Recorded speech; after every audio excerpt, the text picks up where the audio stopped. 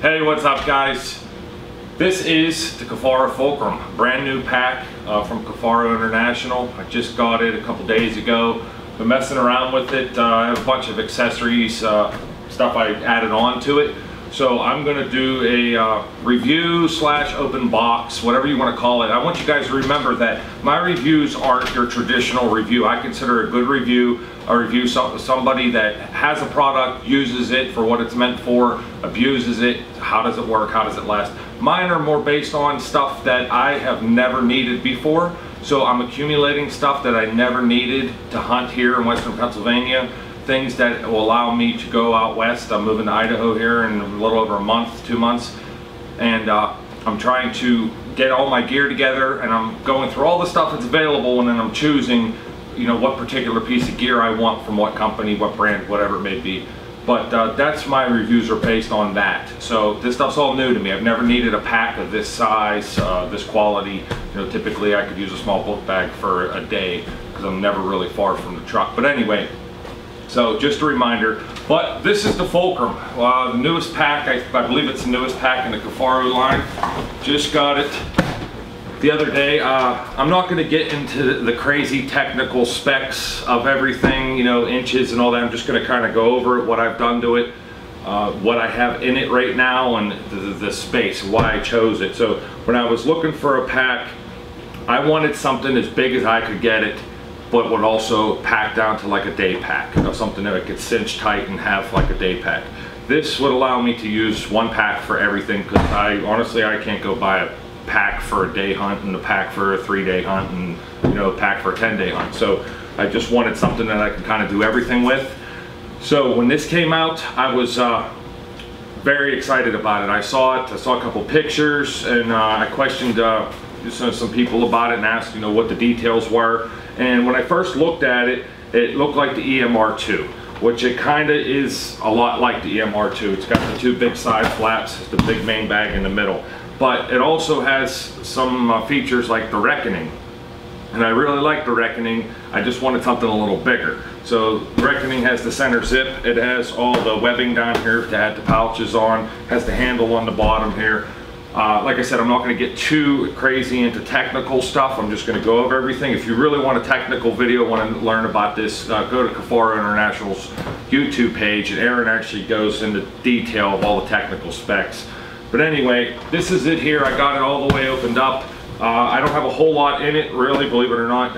I just have a slick bag stuffed inside, and then a whoopee stuffed in there, and then I have a couple of my, you know, things inside here. But what I added on here, I have 3 medium belt pouches, one on the side, one on the back, one on this side. And then I added, up here's the guide lid.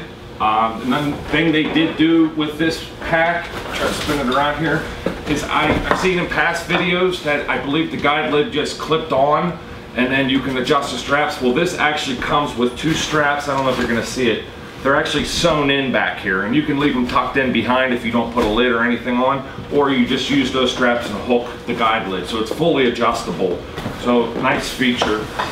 But I did the guide lid, the 3 medium pouches, and then I have a small belt pouch here on the left side of my belt.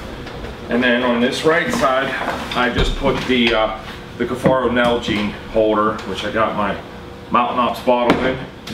But I figured that's going to be pretty much everything I need. There's enough room here to put my holster. So basically, I'm going to break it down real quick, take everything out of it, and then kind of go through it a little bit and, you know, show you what I got going on. So the guide lid, right now I have my kill kit and my possibles pouch.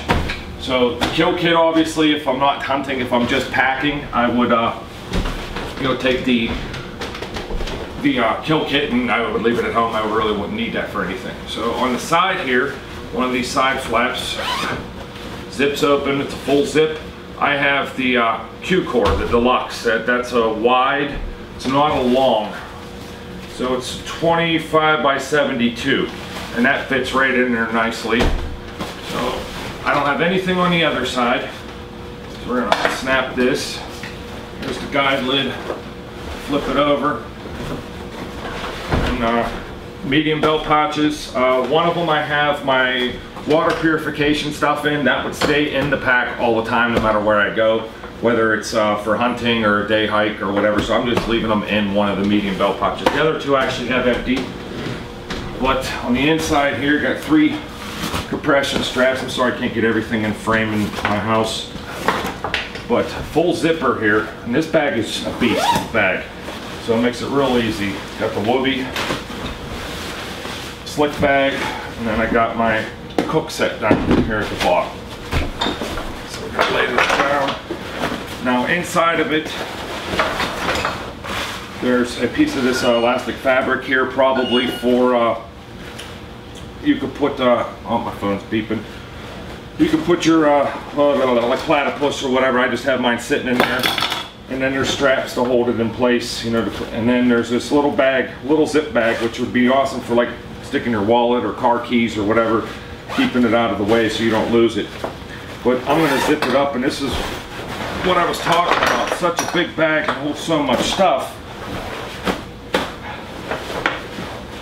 You flip this all together, strap it down, and it's actually pretty easy. I'm still learning my way around the bag because there are a lot of straps and components to it, but it's pretty simple.